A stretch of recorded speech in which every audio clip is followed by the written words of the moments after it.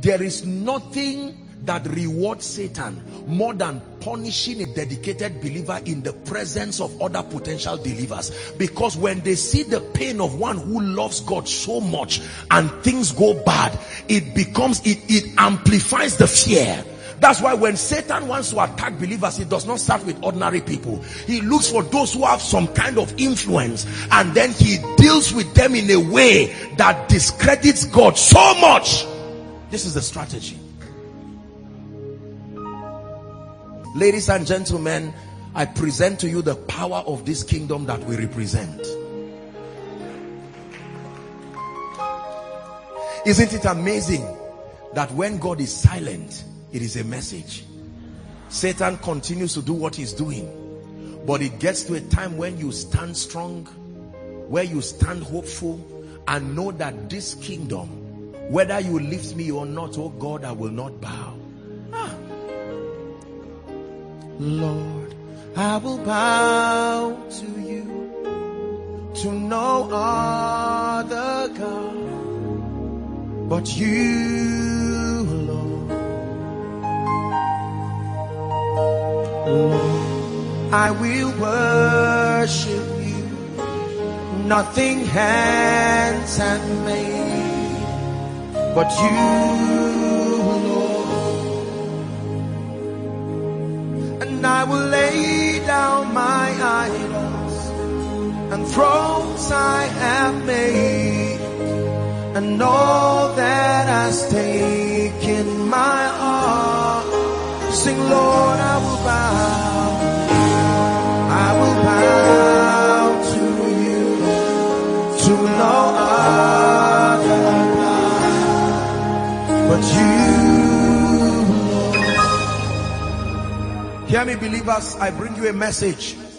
No matter who you are, the strength of your allegiance to this kingdom will be tested in your lifetime. I give you a guarantee by the God of heaven.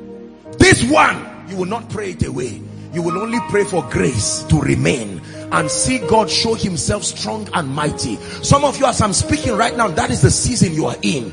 It is on account of your strength for God. You would have gotten a job 5 years ago if only you compromised, but because you are standing, you are now even looking like a fool. Family members are saying, keep being stupid. Then they coin a scripture and say, wisdom is profitable to direct.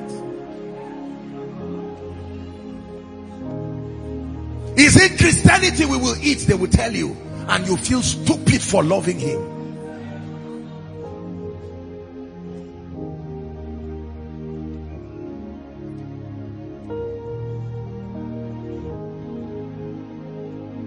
There are many people who have lost election today, who have the credibility, but because they made up their minds that they will do it right. Sometimes being right comes with a price. Just because you are right does not always mean you will experience temporal victory. Don't be ashamed of your tears. Let me show you scripture here. If we do not train believers to know that there is a system that attempts to sabotage our allegiance to God, we must get to a point where we restore honor to those who are in pains on account of their dignity for God. Can I tell you this? There are people that have died today simply because they would not renounce Christ. There are people today who may not be experiencing the kind of growth, maybe in ministry, because they will not go somewhere and get any other power outside of Jesus Christ and say, Lord Jesus, if you will not heal, I rather stay and say I do not have the grace, but my hand will not touch any charm or anything to make sure anybody is healed. Can I tell you this? The ways of the kingdom looks deceptively slow. Everybody will seem to go ahead of you. You are a man of God and God wants to raise you to be a mighty man, and somebody calls you, some group, and tells you, look, you do ministry this way, you are going to suffer. It doesn't have to be an occultic thing, just anything that takes you away from Jesus, and it looks marketable. There is a strategy that can increase membership for you. I'll be here bowing down all of the days of my life. I'll be here bowing down. All of the days of my life, I'll be here worshiping. All of the days of my life, I'll be here worshiping. All of the days of my life. 5 years after marriage, no child. Very soon your family will call you and say, look, there is a man, he's not exactly bad. There's just something that we are used to it. All of us, that's how you even came, sir. And yet in your visions, the interesting thing is that while Satan is doing all this nonsense, you will go back to bed and see that God will not change what he has been saying.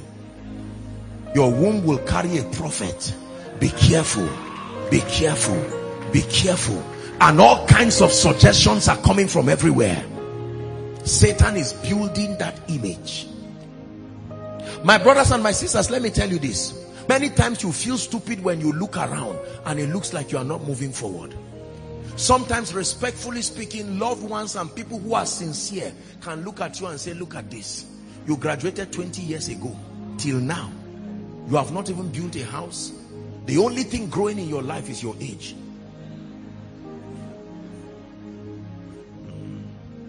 Look at your classmate. He's even in Dubai. He's everywhere there.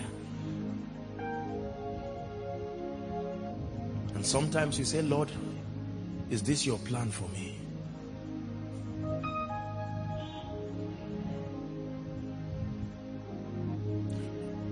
When Jesus was on that cross, you would have called him defeated. But something was happening that you did not see. He hung between the nails. And while he was hanging, Caesar, Herod, and co were saying, finally. And Satan was rejoicing. Since you will not bow, I will hang you on a tree. Either ways, you will have to listen to me. And he closed his eyes in death. Hell was rejoicing. We killed the Son of God. Suddenly a stranger steps into Hades, the place of the dead. What are you doing here? And he says, when sinners die, where do they go? I became sin. Now I'm here. And the cohorts of hell were all on him. How else would he tell us that he is victorious? Until we have to see it in a context. And that was the context. Satan and the cohorts of hell. Paul was shown this in a revelation. Fighting to force him now to bow down.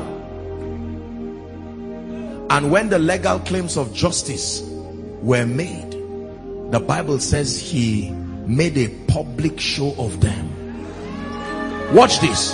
Triumphing over them in judgment, he now meets face to face with the one he created and say, Lucifer, your rebellion, give me the keys.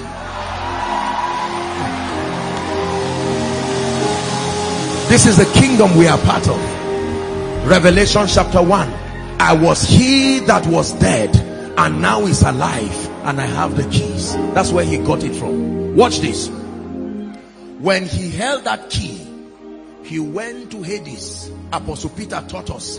He preached to the saints, right, who had been waiting for this miracle of salvation. They died in faith, believing. And when they believed, he opened those prisons and he said, let's go.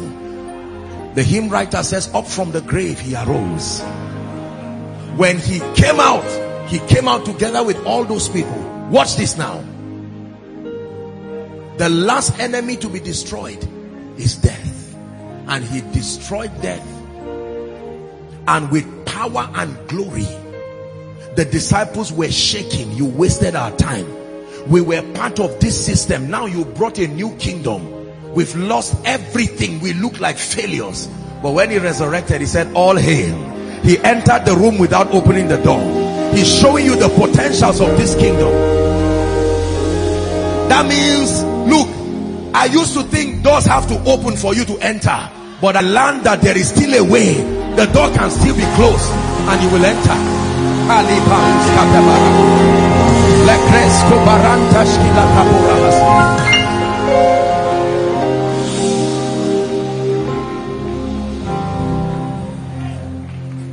hail. He said, all authority in heaven and on earth is given to me. I know you look like failures for working with me for 3.5 years, but you are about to see the power in this kingdom. Go with this authority. Go and disciple nations. Teach them everything I've taught you. Teach them that somewhere in their life they may see a similitude of defeat, but they should wait. Teach them everything I taught you, and while you teach them, I am with you. I will confirm your words with signs, confirm your words with miracles.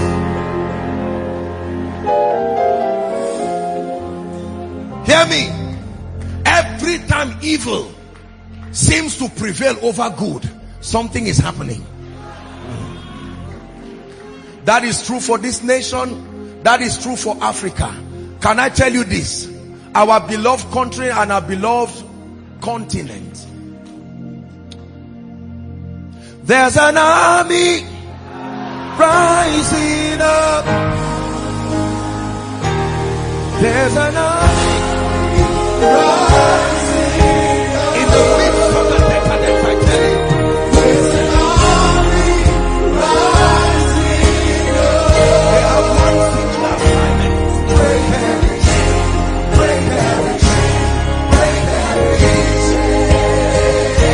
Break every chain. Hear me. Can I tell you this? I'm telling you by prophecy and from scripture, it will not end the way you are seeing it like this. No. See, Jesus is not coming back as king of a weak, beaten, defeated church. The kingdom that we serve for a long time, it looks like it's a shame to be a child of God.